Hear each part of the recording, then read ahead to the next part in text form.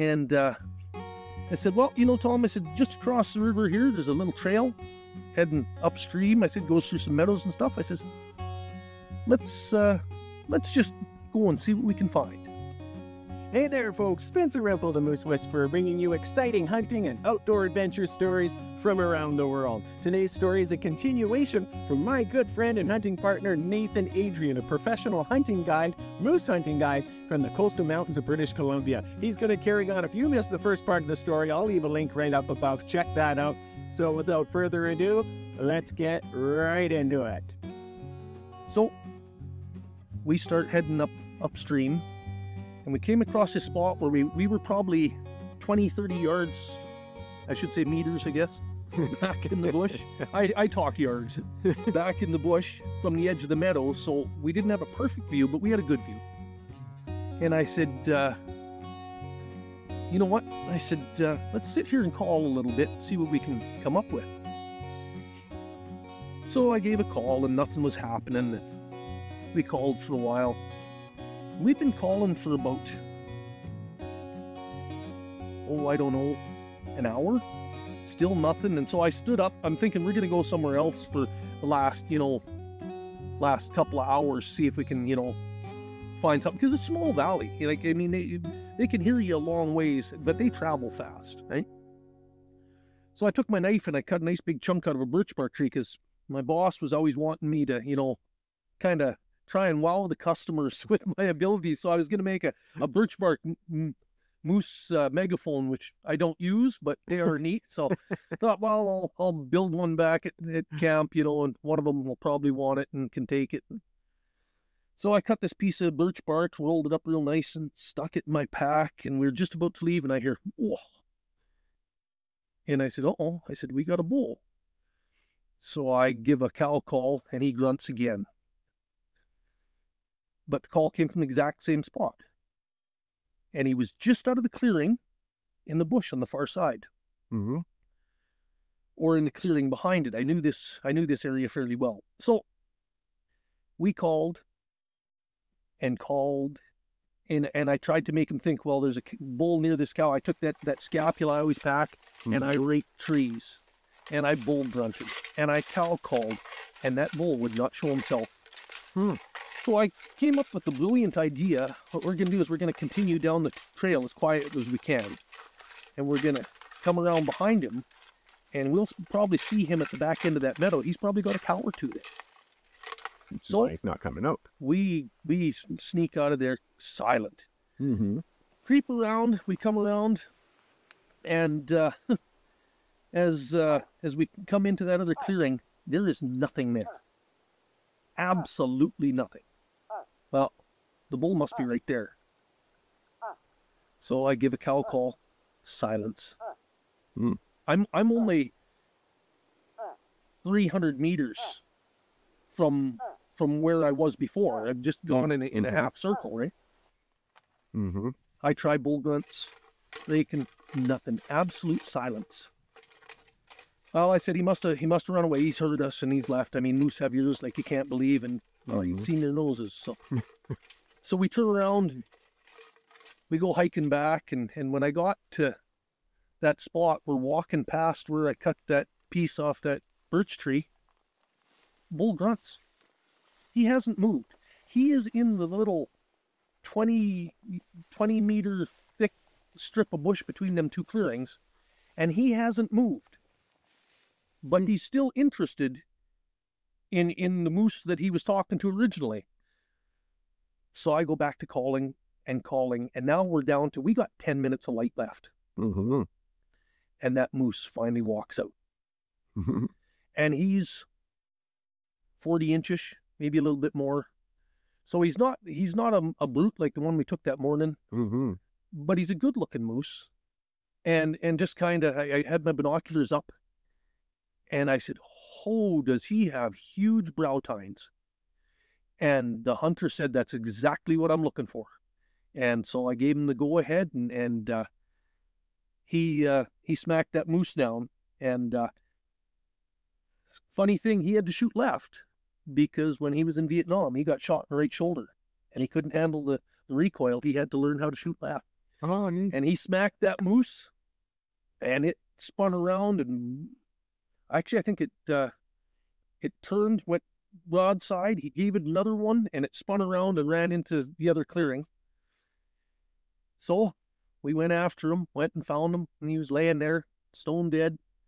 And as you know, then the work begins. We went back to camp, and I can't remember if we heard the shot or if when we got back to camp, we were told that the boys had taken one down in Big Meadow.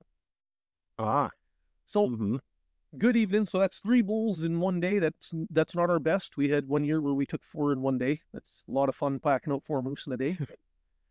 Anyhow, me and Kelly was resting that evening. He'd, big job of shooting that moose, packing it out.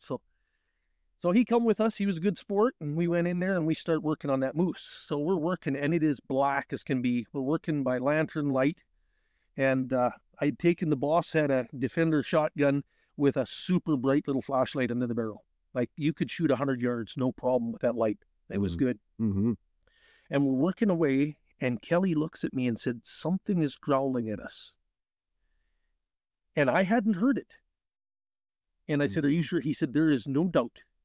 And I stand up with that flashlight, and I start shining around because I feel we got something coming in close. Can't see anything. Okay, so I keep that shotgun, within arm's reach. That's Grizz country. And we go back to working on that moose, and we're skinning. And Kelly looks at me and said, "It's growling again." And I grabbed that shotgun, and I can't. And this time I see a big bull moose. He's off. Yeah, 110 yards, standing there. Either the moose in that country had come to a gunshot.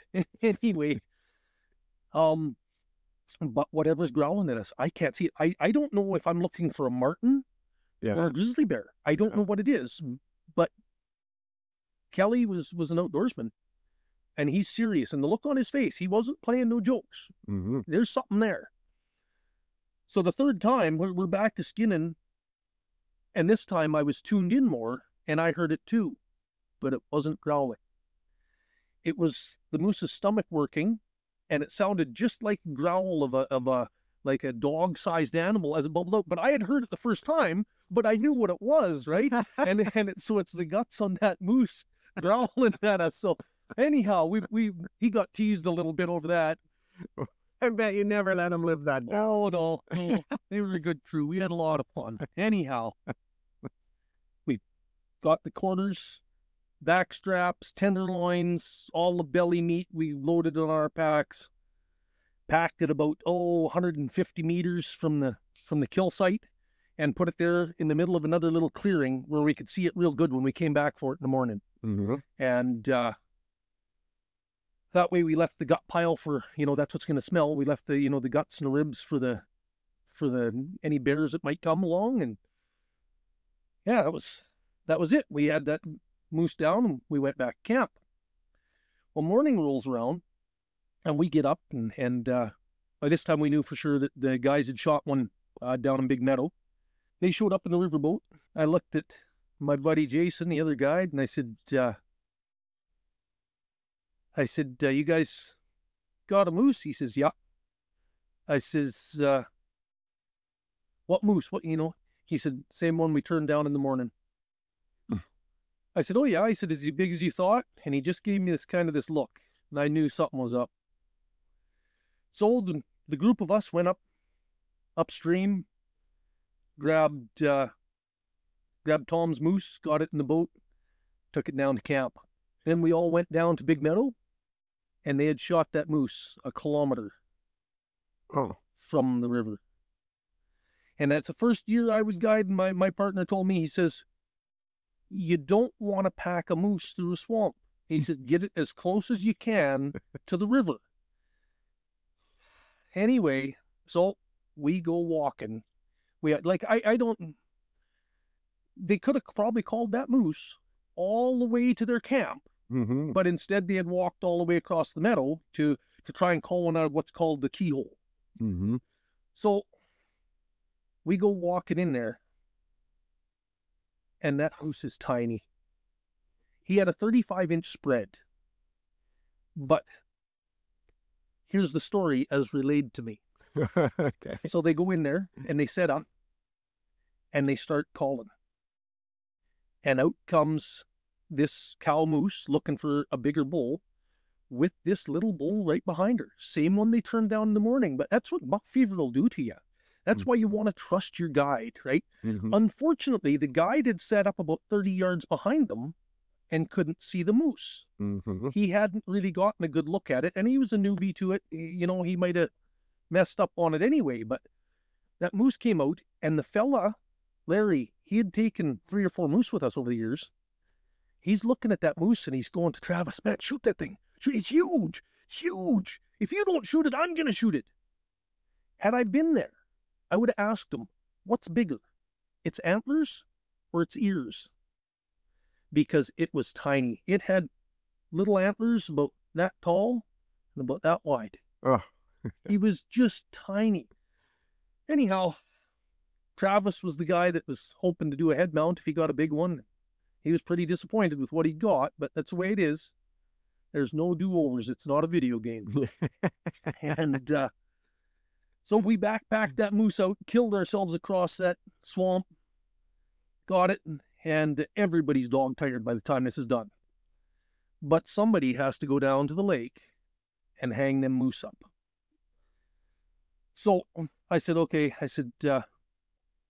I'll take them down.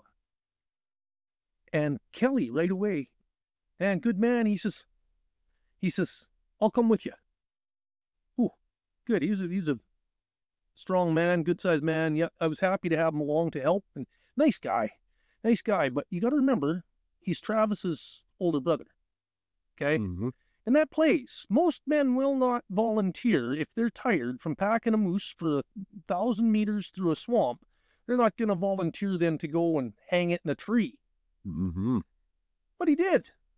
Well, we go down to the lake, and we get there, and the first thing that he does is he looks at me and he says, you just can't pass this up. And he jumps up on shore, lets down his antlers, takes them over and sticks them in the boat. Takes them little antlers and puts them in between, steps back and starts snapping pictures with his camera. Brothers, eh? Yeah. You can see it. Well, all right. A big thank you to my friend Nathan Adrian for that excellent story. I know it sounds like I'm cutting him off there, and I kind of am, because there's more to come. Hey, with Nathan, there's always more to come. He's a fountain of information, a renowned storyteller, and he loves to share. Stay tuned for more, as Nathan has some excellent advice on how to judge the size of a moose's antlers to make sure that you don't make the same mistake. Thanks for watching. More stories to come.